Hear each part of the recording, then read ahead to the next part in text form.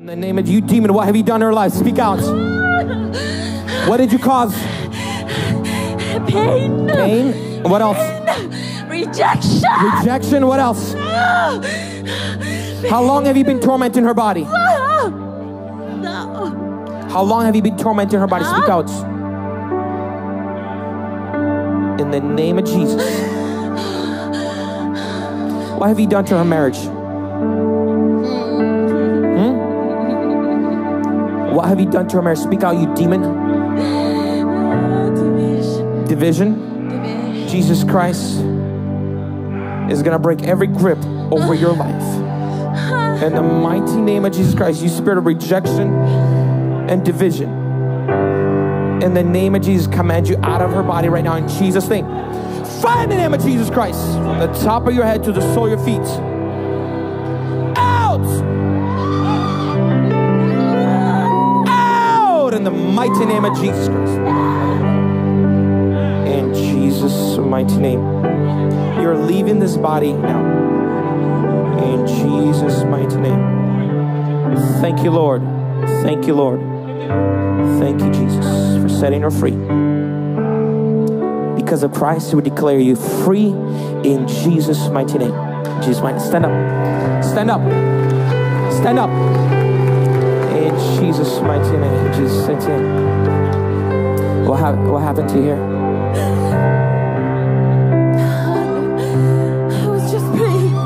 I was just praying that I needed him to come to. The demon that's been tormenting your life, tormenting your marriage, the spirit of pain and rejection has been cast out. And Jesus Christ entered your life and brought you freedom. Wave your hands and say, thank you, Jesus.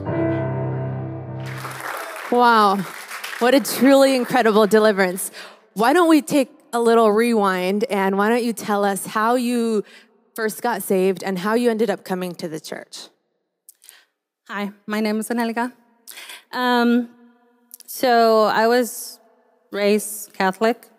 I had my first encounter at the age of 14 with the Lord because a Christian friend from high school let me borrow a cassette where her pastor was preaching. So I played that at home, and the power of God met me there. Then from there, since I was young and continuing Catholic, my dad passed away shortly after that. And years passed, my brother passed as well, both from suicide. So after my brother's passing, God put questions in my mind of, okay, why am I still alive? What is my purpose here? Who is God? Because I know there was a God, but I didn't know him. So I wanted to know. There was a hunger, and so I started seeking for him, started looking for him.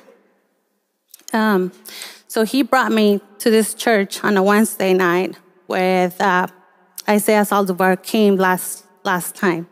And this is where he started it all for me, basically. So what happened when you actually came to the service, and then from there? After that Wednesday, I continued to come every Wednesday after with the youth. And God started to pour in me. Pastor Zach prayed for the baptism of the Holy Spirit. And so he, I left everything and left. And then weeks after that, I was watching a live from Pastor Blad, and he was praying for healing. So I'm there praying as well for everybody. And all of a sudden, I feel this heat on my hands. And all of a sudden, I felt like somebody touched my tongue. And I started praying in my heavenly language. For a second.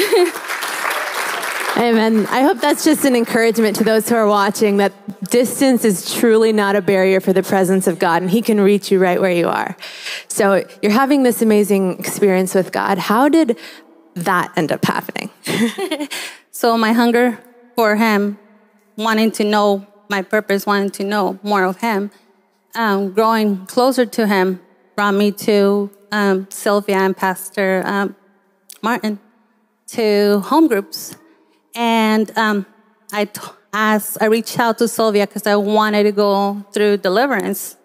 And she met me here at church, and God started Deliverance here. And she encouraged us in the group to come to this conference. And I agreed because I wanted to make sure that there was nothing in there left in lingering. So I went and I started praying. Next thing I know, I've already started delivering. Somebody takes me to the front, and that's where all that started. Continue.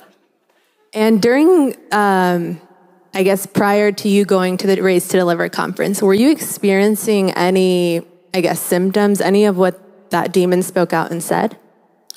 Yeah. So from very little, I noticed, because I wasn't raised by my parents the first 9 years of my life, there was a lot of rejection throughout my whole life.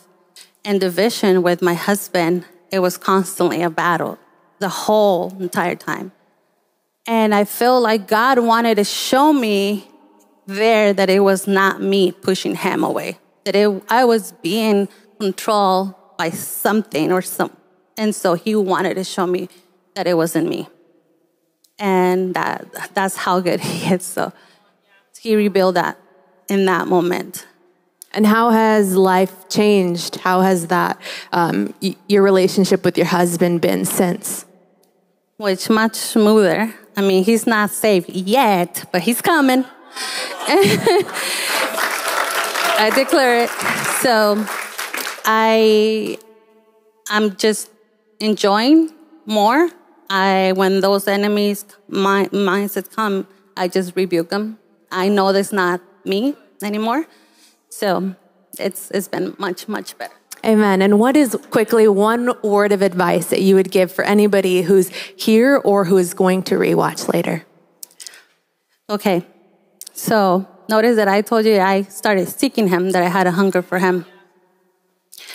Because of that, he's been blessing me with so many things. There's not enough time for me to share it. But there's one thing that he used, a scripture that he used for me through the whole process, and I want to share it because I know it's going to bless you guys. You heard this before, but he has said, seek and you will find. Knock on the door will be open. Ask and you will receive. So, and in his name, everything is given. You just got to search him, and don't give up. Don't give up. Amen. Let's give God some praise for that. Thank you so much for sharing your story. Wow, what a truly powerful story. I pray that was truly an encouragement to your spirit, that your faith was built, that God can do anything. And I pray that if you position yourself, this fast is a great opportunity for you to position yourself for God to do something powerful in your life.